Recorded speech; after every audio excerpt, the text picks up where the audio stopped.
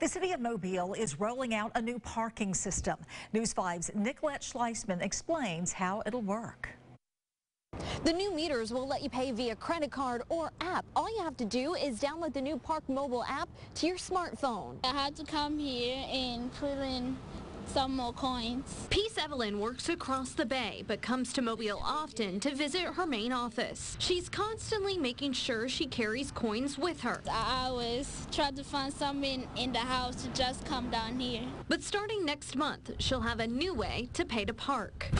We spotted several of the new parking meters being installed, and by next month, there will be 400 new meters around downtown. All you have to do is download the Park Mobile app to your smartphone, find the zone you're parking in, and you can add time to your meter from wherever you are downtown without having to go back to your car to add more coins. Not everybody got coins always. There will be new signs and line striping as well.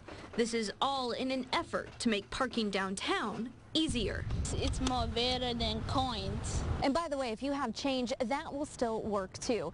If you want some more information on the new system, head on over to our website, WKRG.com. And thank you, Nicolette.